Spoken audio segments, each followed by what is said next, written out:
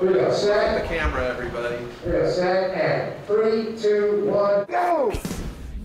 Today, we are doing the opening credits sequence. I always have dance sequences in everything I've ever done. The actors were great on this. They all took a lot of time rehearsing the dance. The song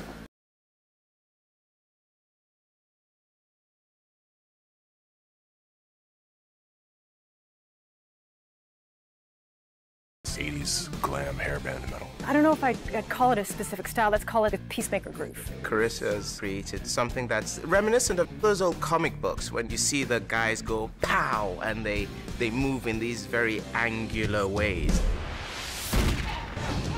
A lot of the movement is actually rooted in modern dance, combined with maybe a little bit of street style, some of this stuff.